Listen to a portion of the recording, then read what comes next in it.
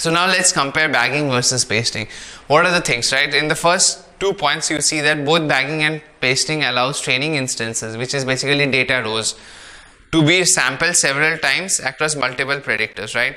So your one can happen here, here, and here as well, right? Because in case of this is a bagging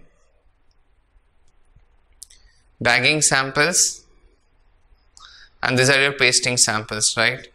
So what the first 2 points say is that in case your row numbers, so your row number 1 could be repeated across multiple samples. Same here, 1 could be repeated across multiple samples. But only in case of bagging, 1 could be repeated within the sample multiple times, right? That is not the case with pasting, because in case of pasting, you are selecting samples without replacement. So once have been selected cannot be repeated here, right? Because it's without replacement. In case of bagging, it can be repeated here because it's with replacement. So one is repeated. So the data point row number 1 is basically repeated multiple times in the same subset of data. So those are the first 2 points, that both bagging and pasting allow instances to be sampled several times across multiple predictors, but only bagging allows training instances to be sampled several times for the same predictor, right? So for the same predictor, these are you're training multiple predictors here, right? This is your predictor model M1, this is a model M2, this is a model M3. You're going to train your model M1 on this, M2 on this. So for each individual predictor, it can get repeated, but for across multiple predictors, both of them allow predictions, right? Only bagging kind of allows you repetitions for the same predictor.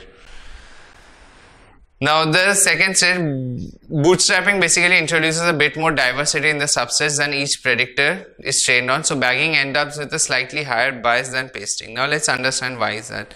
Why is there a higher diversity in case of bagging? In case of bagging, what are the number of, so if you say you have n possible options here, right? N data points here.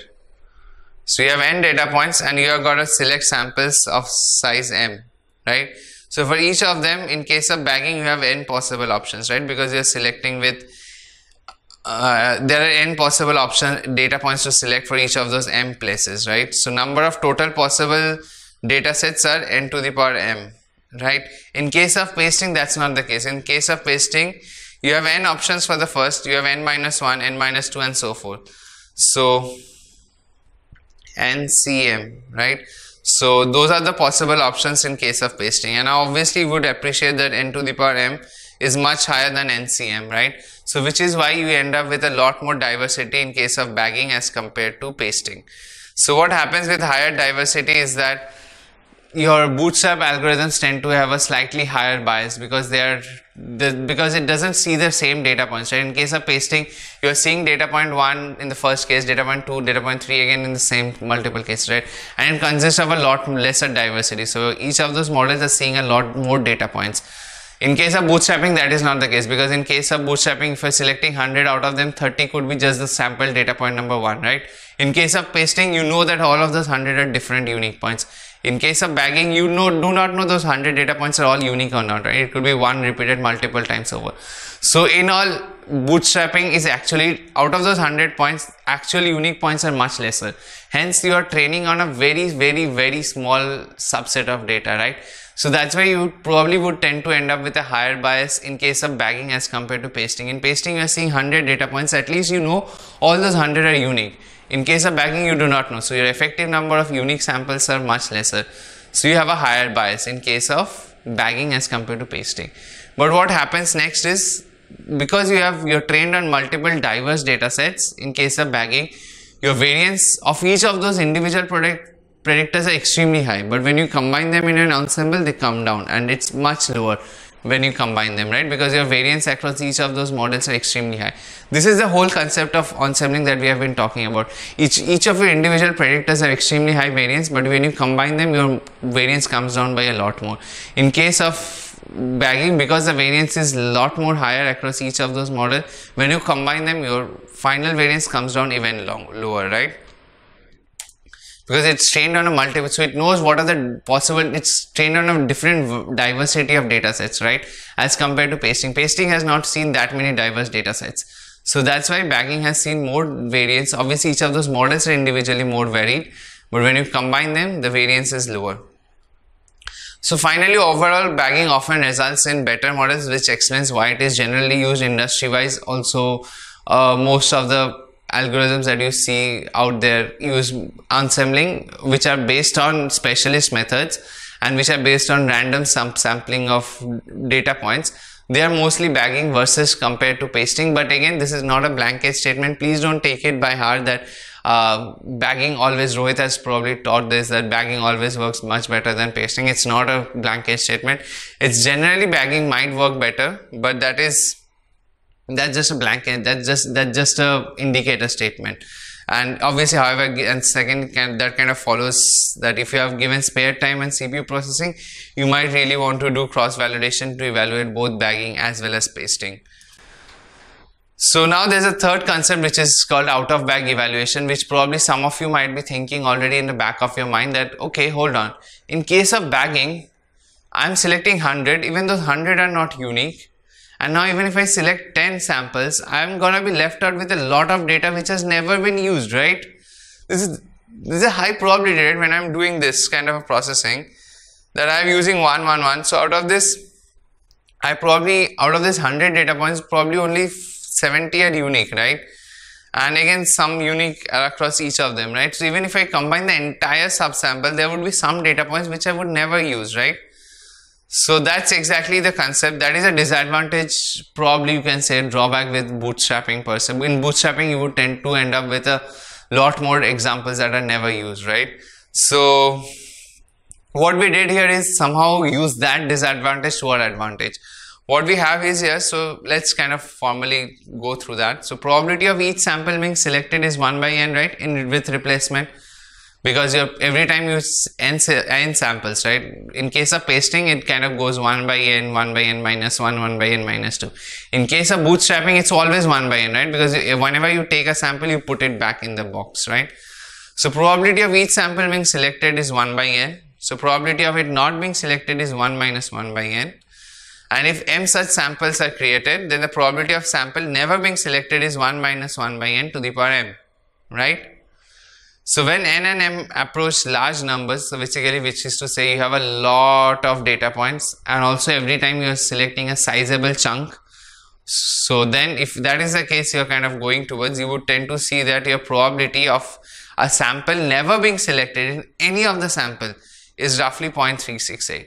What does that roughly translate to? Which basically says that 30%, 0.36 is 1/3 of your data. In case of bootstrapping, when you at least have large number of samples size and large number of data points, you would know that at least 1/3 of your data point is never used. So good thing about that, why don't you use it for evaluation, right? That's simple and that's very intuitive. That probably I have 1/3 of data which while I'm trying to do fitting, I'm kind of not able to utilize them. So what do I do of the extra data?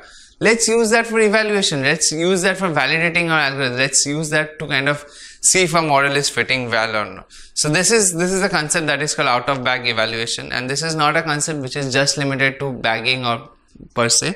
It's a concept which is widely in use across other things also. But let's now understand how this kind of works in case of scikit. So in case of scikit, as of now, when we were trying to do bagging classifier, what we did was we first had to figure out which is the decision tree classifier which we want to go ahead with. Number of such decision tree classifiers, 100. Each of the samples should have 100 data points. And finally, you have to also say OOB score equals to true. This is the parameter that you have to set to true if you want to kind of get an OOB evaluation, right? So now you do an out of bag. So what we are doing now is a bagging classifier only, but now with out of bag estimation being set as true, right? And now let's see how the accuracy kind of comes out to. The accuracy is 0.78, which is slightly higher. So now this is a good point of time to talk about something called random forest. What is random forest? Frankly, there's nothing but a bootstrap aggregation, so bootstrap sampling of multiple decision trees. So bagging classifier of multiple decision trees is nothing but a random forest, except for there's a small change. So everything is exactly same, right? You're going to have a bagging classifier, which means you're going to take your data, split it into multiple parts, train a decision tree in each of them, and then you're going to combine them, right? So that's exactly the concept here in random forest also. Random forest is exactly same. It's a bootstrap aggregation, so bootstrap sampling of data set and then multiple. So it's a bagging classifier of decision tree. That's about it. There's nothing more or nothing less, except one particular thing, which is in case of decision tree, remember, for every time there's a split happening, the algorithm, the chi-square or Gini, basically considers all possible features, right? If there are 100 features, you're going to consider all 100 of them. That is slightly different here. In case of random forest, you're not going to do that, because it's obviously, if you're doing multiple search trees, it's computationally expensive. So what you're going to do is, at every step, you're going to consider a random subset of those features. And that's it. Apart from that, everything is exactly same. So it's a decision tree ensemble. How is this ensemble selected? Through bootstrap aggregation. What does that mean? Take your data, split it into parts, train on multiple parts, and finally, for a new test data points, take predictions from each of those models and average them. That's it. That's all about there is in random forest. So we are going to cover that in a more detailed lectures later on, but for now, that's it. So there are two parts. One is bootstrap aggregation, which is exactly same as what we have learned here. The second part is, instead of considering all possible features during splitting, consider a random subset. That's about it. So now let's try and go ahead. Obviously, John is now someone who's very smart, and he has figured that out, that all this while we have been discussing techniques which are extremely naive, right? All of this voting and all of these things, right? So we have not been that naive within ourselves. We have talked about something which are more than naive aggregations like weighted average and all of that, where your weights are decided based on accuracies, AUCs and all of that. Log on to GreyAtom's learning platform to unlock more free content. Subscribe to our channel and hit the bell icon for regular updates.